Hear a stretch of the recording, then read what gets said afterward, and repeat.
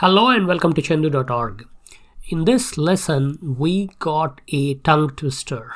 Deduplicate, then concatenate. Maybe you should say that 6 times in a row.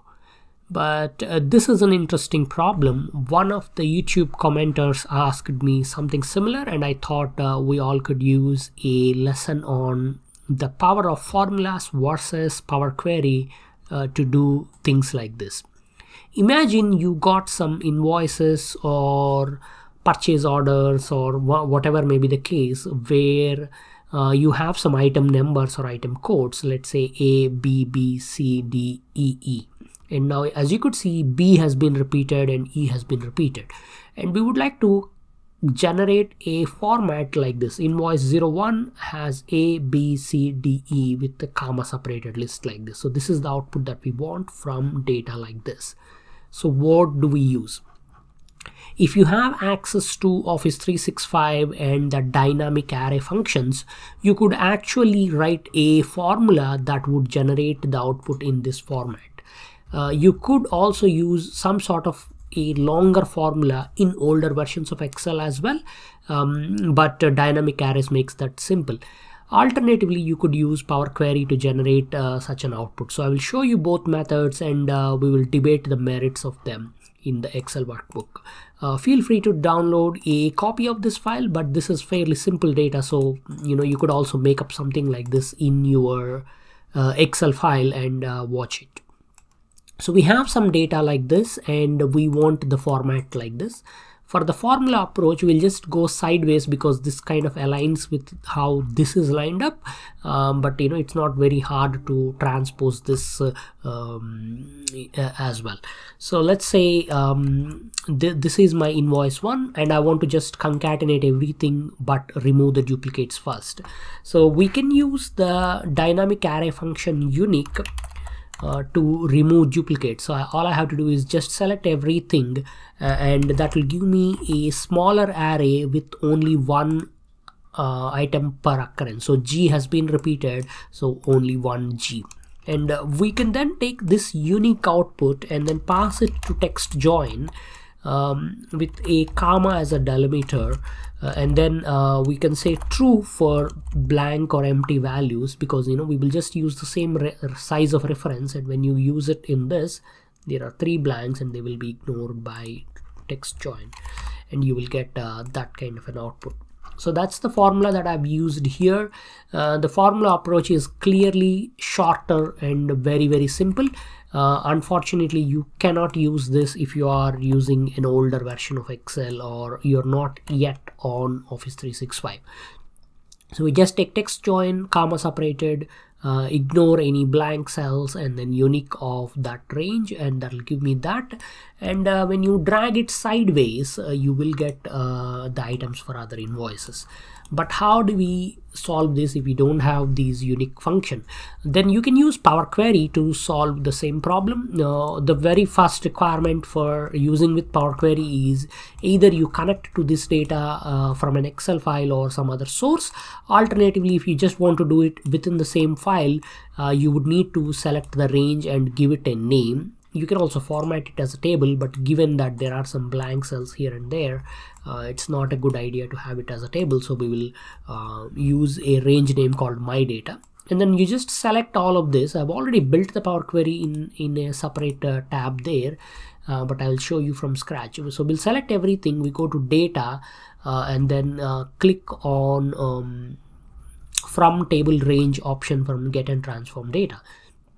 So this will take data from an Excel table or a named range in your workbook and load it into Power Query with this. And you will get everything that is there. Power Query is prone to adding data type changes. This is actually something that I'm not a big fan, so I usually just delete that so that we have control. If you expand the queries, you can see that I have already built the query, which is just 5-6 steps. Now the formula approach is just 2 formulas, text join and unique, but within Power Query you have to actually do a little more to get it to that shape. So what we will do is we will just take this source and we will first turn it sideways so that invoice numbers go in one column and items go in other columns. So we'll just say transform transpose the table. So this kind of flips the table sideways and you will get all the invoice numbers here. Now next thing that I will do is I will just select column 2 and then column 2, and then I'll just go all the way to column 11 and right click and then just say merge columns and comma separation. So this will give you a list like this. The thing with merged columns is it is actually a static step. So what it means is it is only merging column 2 to column 11 only, as you could see in the formula M code here. This means in future, if you have invoices with more than 10 items, then they will not be merged and they will remain as separate columns here. So this is a step that you want to be mindful, and you want to think about what happens if there are more columns. One approach is you can actually automate that entire step through another formula that dynamically generates the column names, but it gets a little too much of M language coding. Alternatively, you could pick a my data range that is sufficiently big enough to capture any future changes. So once this is there, then all we have to do is we will then split this again. You might think, what's the point of merging and splitting? It gives you a different approach. So we will right click, we will just say split column by delimiter, and delimiter would be comma. Rather than splitting into several columns, we will now split it into rows. Okay, so this will basically take that data and flip it sideways. So you will get by each invoice like this. Unfortunately, the null values are now replaced by blanks. I'm not really sure if this is an ongoing behavior with Power Query, or it is one of the things that they introduced in a version change that they keep doing every month. So if you notice that there are no blanks, then that's not a problem. Otherwise, you may have to remove the blanks. So once that is done, we will get this. As you could see, Power Query insists on adding data type change steps every now and then. I'll delete that step. And then what we want is we want to get rid of all the duplicates. Now the duplicate is a merged column, but only when you look at in conjunction with invoice. So within invoice, if the product or item is duplicated, then we want to remove. So we just select both columns and then right click remove duplicates. This will remove duplicate combinations in both columns. In fact, since these two columns are the entire table, it will remove duplicate rows from the table. So that's that. And we will now have invoice 1, invoice 2, invoice 3 items. So at this point, what we want is we want to take all invoice 1 items, so that is these items up to here, and we want to just generate one big text that is a concatenation of these 5, 6 values. So G, C, J, K, B, D. That's what we want to generate. So to do that, unfortunately, there is no direct way of doing. So what we will do is we will group by on invoice item. So we'll group by on column 1, and rather than counting how many items are there, we will simply say show me all the data, and we will call this as data.